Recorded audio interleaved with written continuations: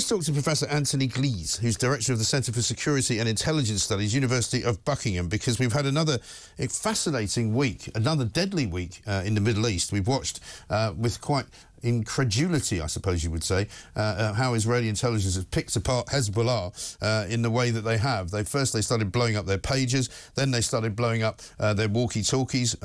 Who knows what they're going to blow up next? But basically, the Lebanese and Hezbollah are saying that they are going to wreak an exceedingly horrible revenge on Israel as a result. The doomsday book will be thrown at them, literally. Professor Anthony, very good morning to you. Good morning, Mike. Good morning. So, it's been an incredible week, hasn't it? I mean, I don't know how surprised you were, but when that story first broke about the exploding pages, I was kind of like, what? What have they done? Incredibly audacious move, wasn't it? Absolutely audacious James Bond. I mean, this was straight out of Q. And it's very interesting to compare what has been a successful intelligence-led attack on Hezbollah in the north with the desperate intelligence failure in respect of Gaza in the south. It shows the Israelis are not good at traditional intelligence gathering, but when it comes to cyber work, they are second to none in the world, and that is because of the training the Israeli Defense Force gives its brightest graduates. They're very good at this stuff. Right. And yes, it was a huge and massive surprise. Most importantly, I think it was a huge and massive surprise to Hezbollah. And of course, again, unlike the attacks in Gaza, these attacks were essentially targeted, because by definition, the people who had these devices were members of Hezbollah. Right. So, including rather 3,000 fighters were killed. Right. Including, rather unsurprisingly, the Iranian ambassador. Yes.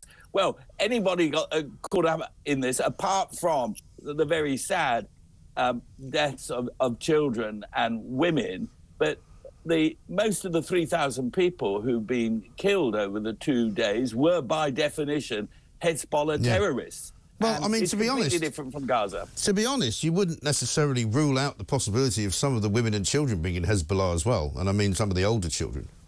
Well, it's possible, but I think if you're a fighter, you live by the sword and you die by the sword. And I think the world thinks differently about what's happening in Lebanon from what happened and is happening and going on in Gaza.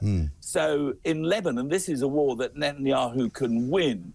And I suspect, we've had 100 Israeli airstrikes in the night.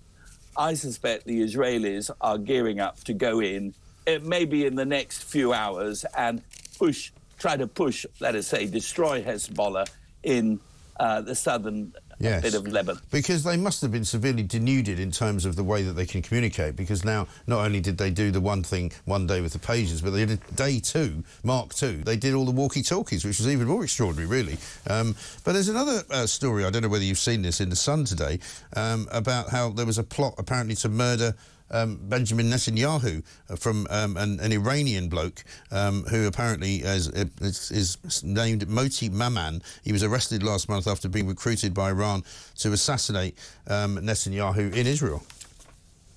Well, I saw the story. I'm not in the least bit surprised. I mean, we know that Netanyahu is kept very, very securely.